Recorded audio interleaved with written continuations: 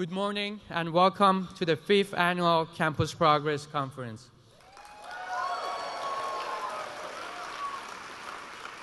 My name is Hooman Hedyati. I just graduated from the University of Texas at Austin. Yeah. For 4 years at Texas, I organized and advocated for criminal justice reform. I founded Texas Students Against the Death Penalty and later the national group Students Against the Death Penalty. In this work, I have been proud to work closely with Campus Progress, which provided us with everything from training to financial support. I plan to continue and fight for a fair and just criminal justice system and until there are no more executions in the United States. I also will stand up for democracy. Last month, I was excited to cast my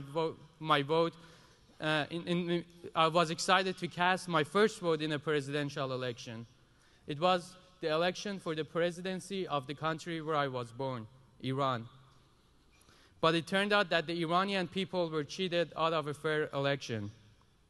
Since the election, I have followed and discussed the situation in Iran through Facebook, Twitter, and other online channels. If I were in Iran, I would be protesting. Here in the US, I'm working with the UT student group, Iranians for Peace and Justice, and the Austin Coalition for Iran, and we have held and organized rallies and protests to support Iranian people. Iranians, young and old, who are fighting for their civil rights, are grateful for the American people and others around the world who are standing in solidarity with us.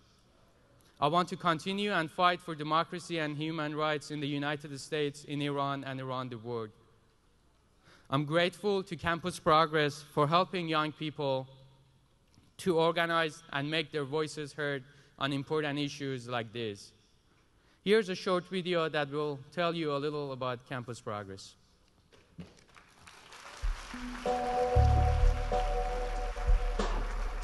I feel like Campus Progress empowers young people and gives them a voice to be heard on the national